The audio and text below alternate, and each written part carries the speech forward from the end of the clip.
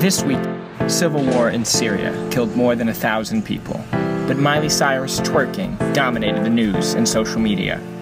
That's not Miley Cyrus's fault, but she is the only one who can actually do something about it. Say what? Miley, here's your chance to change the world. You must travel to Syria and track down President Assad. Then, you have to twerk on him. People will finally pay attention to what's happening in Syria if Miley Cyrus twerks on the president, and a dialogue will begin. All thanks to you, Miley. You can turn that negative attention into positive action and actually change the world.